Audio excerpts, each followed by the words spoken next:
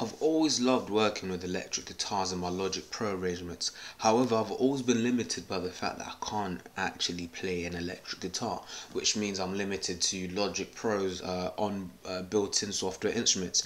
They are okay, but then again, after a few songs it starts becoming repetitive. People can start, I mean, one of the commentary I've made when I'm listening to other people's instrumentals is that I said Bates Logic beat, as in you can work out that it's made with Logic.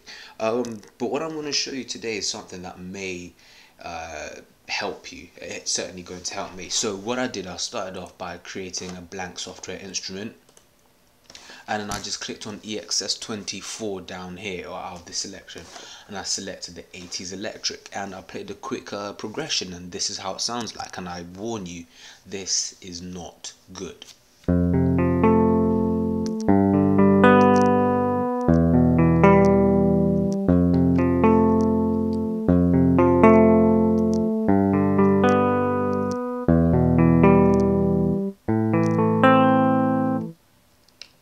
So I wasn't lying to you, that is not good at all.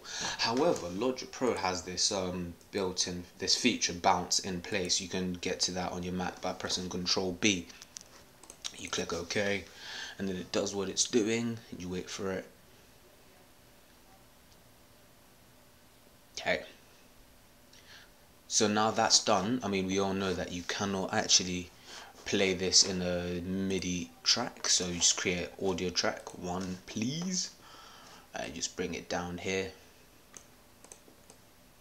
and then we mute this one, and then now let's play that again.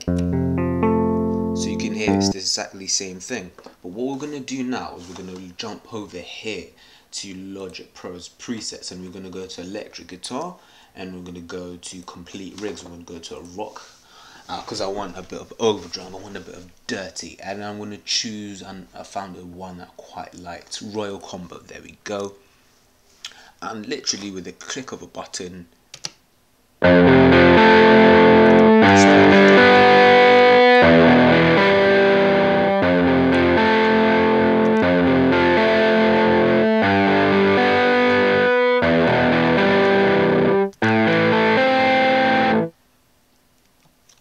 go. And I mean, seriously, that sounds to me a lot better. Now, on a more different note, in fact, I'll save that for another tutorial, but yeah, I really hope that you can get something great out of this. I know I will be playing with this a lot, and yeah, you can just pick any of the ones down here, you know.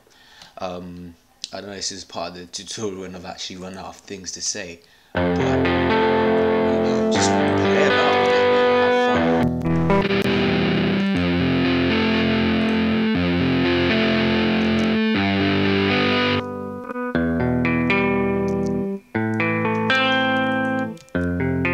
So yeah, that's just been another tutorial with WLS Tuts, you know.